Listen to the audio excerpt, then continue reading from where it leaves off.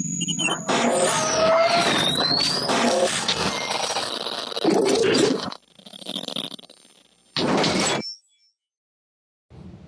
guys, George of the Ski Monster, and today we're going to go over how to choose the best type of ski boot for you and your skiing.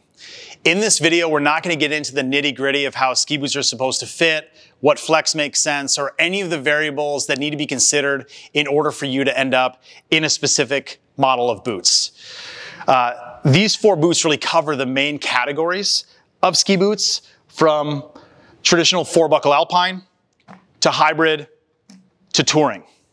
Now, in order for us to narrow the best type of boot down for you, we need the answers to a few questions. Where do you spend your time on the hill? How do you get to the top of the hill? Are you riding a chairlift? Are you skinning up? Are you doing sled laps? Maybe you're doing some heli skiing. Maybe you're doing a little bit of everything. We also need to know what type of bindings you're clicking into.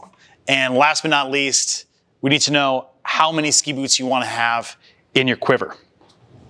Now, a boot like the Mach, a traditional alpine boot, this is great for a skier that's spending the majority of their time riding chairlifts at the resort. Maybe you're boot packing a little bit, but you're getting to the top of the hill via chairlift.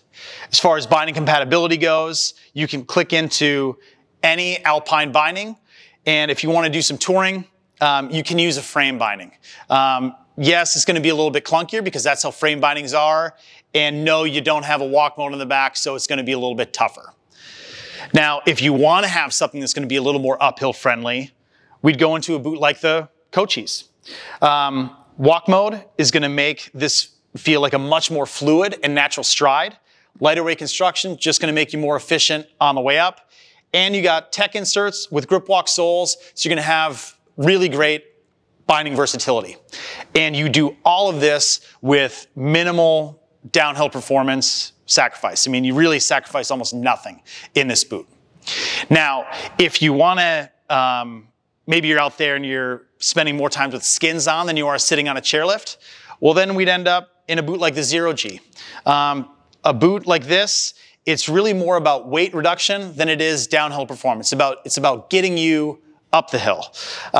Everything about this boot is lighter, from liner to shell to buckles to soles, everything. I mean, even looking at it, this looks more minimal. You're not going to have quite as much downhill performance here, but you're way more efficient on the way up.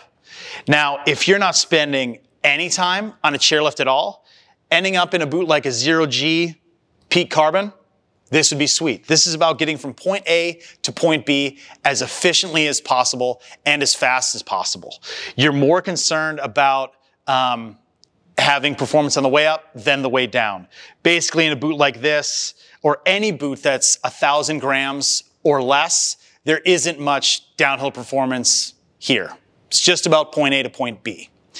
Now, when would I grab a boot like this? I'd probably be product testing, or I'd be going on a multiple day backcountry hut trip.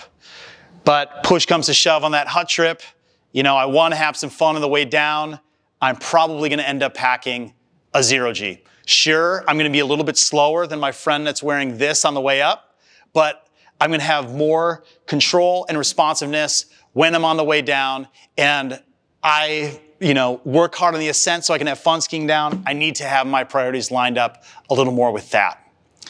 Now, if you said I could only have 2 pairs of ski boots, I'm lucky enough to have a boot that lives in each one of these categories. But let's say I could only have 2. I'm going to have these 2 guys here. And I honestly spend the majority of my time in a boot like this. I actually ski in the Mach 130 for the most part. But a lot of my days, they're all product testing. All lift served and skiing all over the place. And even if, I get into a situation where we need to do a boot pack, I can still do that here. I can suffer through that. That's not a big deal. But if someone hits me up and they're like, yeah, George, we're going to go, touring for a few days, want to go, I'm going to want to use this. If I'm going to be able to keep up with everybody, I'm going to need to lose a little weight and be efficient on the way up, and I still have enough performance when I'm skiing down through powder and all that. Now, if you said I could only have 1 set of ski boots, I'm going to go with the Cochise 130 or a boot like it.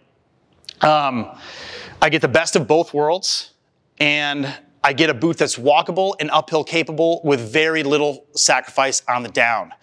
Where I'm going to notice a little bit of that sacrifice is if I'm clicked into basically something like a race ski. Other than that, this boot performs just fine, and I got one pair of boots that can do a heck of a lot. If you have any other questions, don't hesitate to contact a gear expert at theskimonster.com or book an appointment with us here in Boston.